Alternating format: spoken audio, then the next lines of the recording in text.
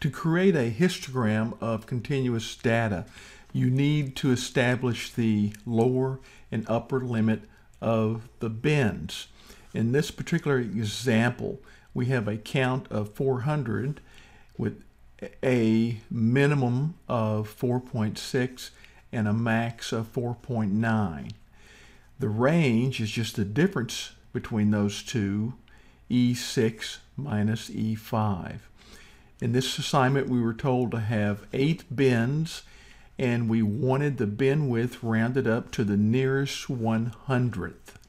So if we take the range and divide it by the number of bins, we get the bin width, and then we need to use the rounding function. Here I use the round up because you always want to round up when you're finding bin limits. And I set it to round that value to 2 decimal places, which would give me 100ths. To start, we want to be able to set the lower limit on the lowest bin so that it captures all the data. And the best way to do that is just to make it equal to the minimum value. And then we can establish the lower limits on the other bins by clicking in that cell, equal the limit there, plus the rounded bin width, and we're going to lock that using the F4 key.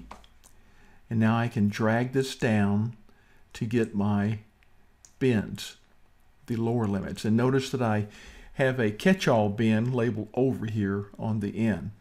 The upper limits need to be different a little bit from the next bin's lower limit, because you want data to go into one bin or the other, and if it was exactly equal, then of course the data could be in 2 places.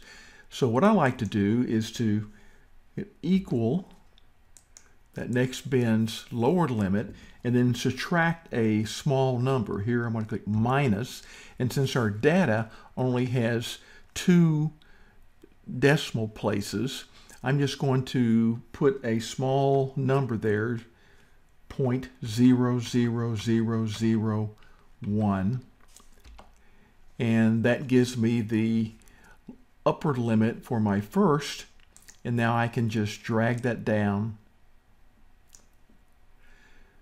to get all of these. And of course, this last one doesn't make any sense. So those are my upper limits. And now I can use those upper limits with any of the Excel tools to create the histogram.